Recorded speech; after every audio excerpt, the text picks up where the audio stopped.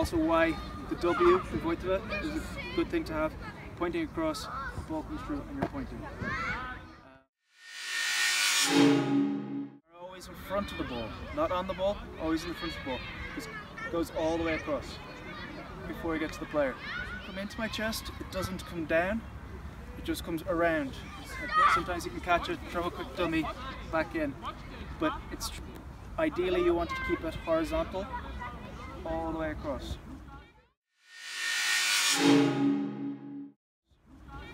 Now, again, one of the reasons for having the leg stepped this way is, like in tennis, your swing, that's the power leg. So your energy comes from that move. It's always the outside arm coming across the chest. So as long as that arm comes across the chest from a lower position of the ball, this ball will naturally spin over time once the player gets used to it. It never really comes from the elbows. There's no muscle in the elbow. Sometimes it comes from the shoulders, but most of the time it's just like a tennis racket or a baseball. It's the twist and the step that gives the most power.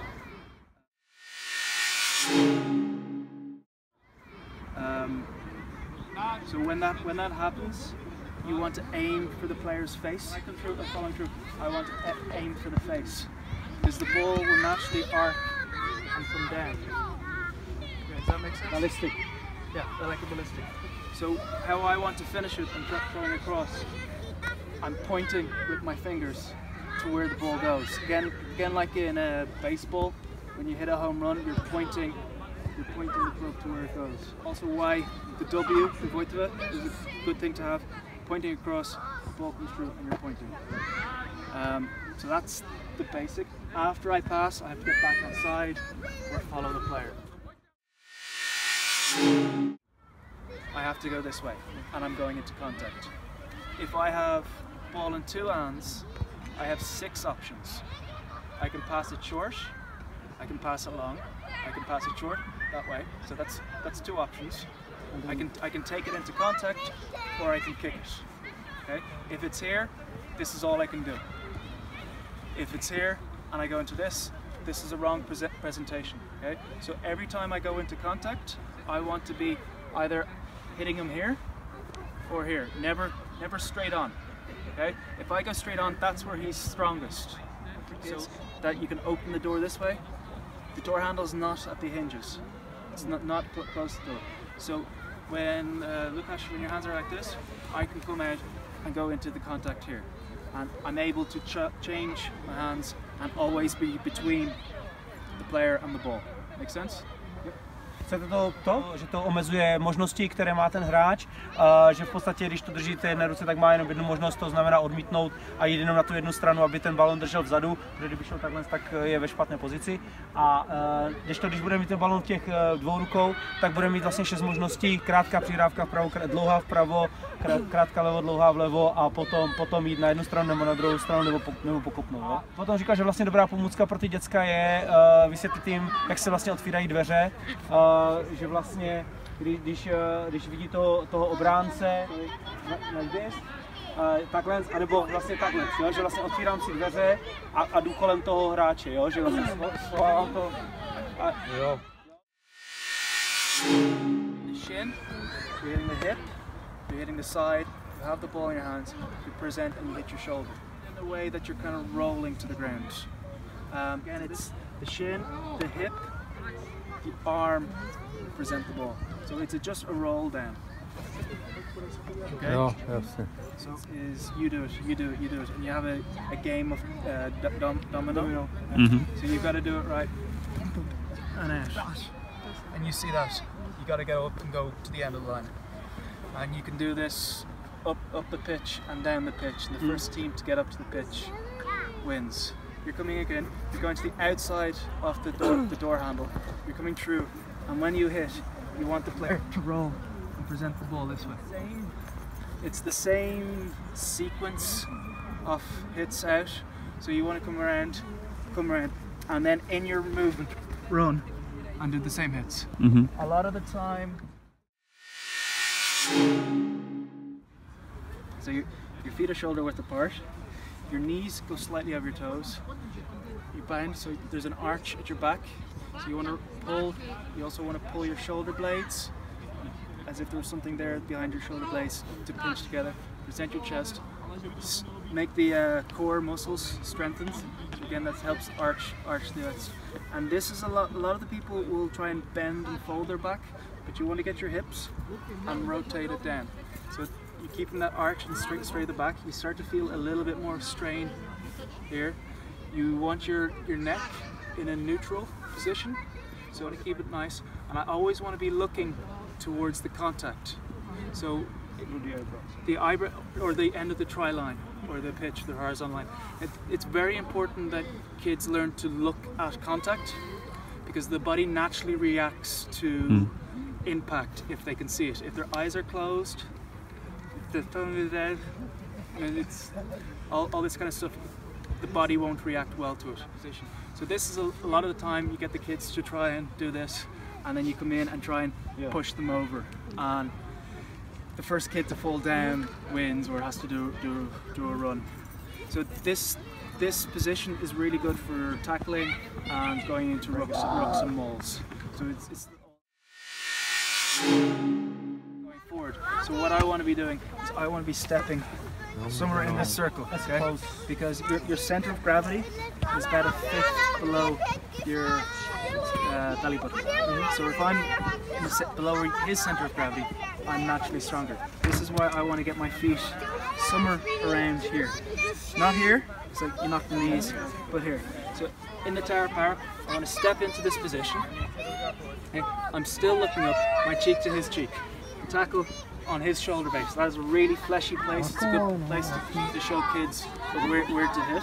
So you really want to be hitting this part of the leg. Okay? The arms come out and around, and you go into this what's called a ring of steel, where you want to get your arms around the body and either clamp and clasp with your arms, and as you fall down, go slower around the ankles. This is the first basic level, because a lot of the times at under 8s there'll be size difference. But the closer I can get in down, my next foot goes in, and I try to push cheek and cheek.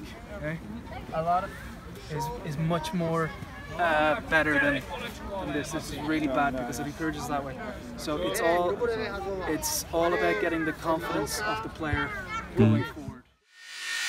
And this high knee protects me from the player coming in, okay? And it also gets me stepped in for when I catch the ball and come into contact. I'm into a strong position. So this is very much a protection leg.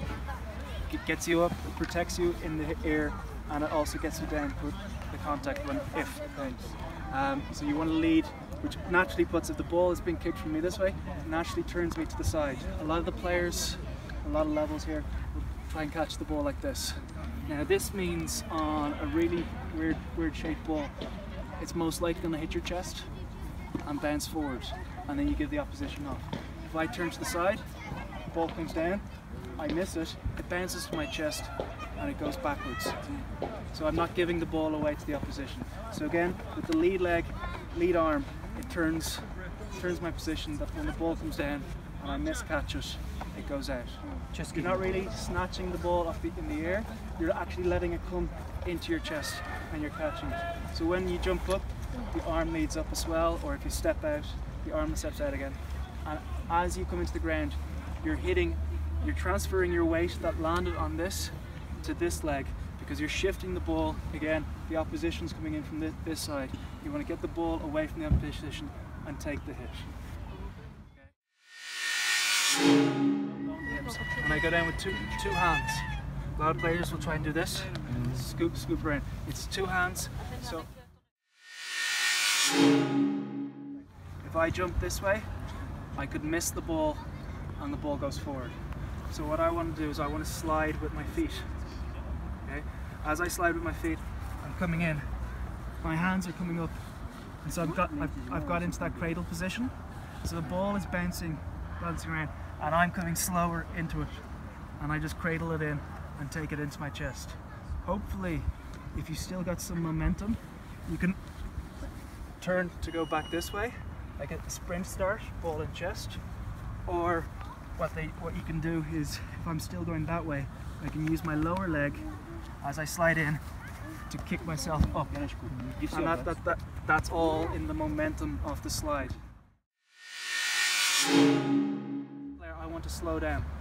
Okay? If I'm running too fast, I have no more speed. So you want to change your speed from acceleration to your fast gear. I want to go this way. So I'm slowing down and I want to lead him out. And a lot of the players is like, if he commits, if he's going to take the step, then I move. If he doesn't take the step, I keep going. So this again, the player's individuality will learn this over time. I don't want to run in a nice S shape.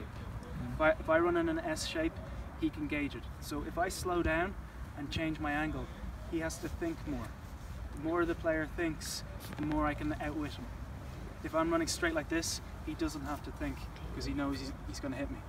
So I want to do a Z shape, like a Z. Yeah. So I want to try and run a Z shape. Once I step outside his circle, I can again change the ball into this and put the hand out or run to the side. Okay. Basically, I vision more here when I'm looking at it. So I step, and this is my plant leg. So again, like in the past, this is where the strength comes from, and I'm pointing where I want to go. So my next step as I plant is this way, and it's naturally, I don't have to twist or pull anything else.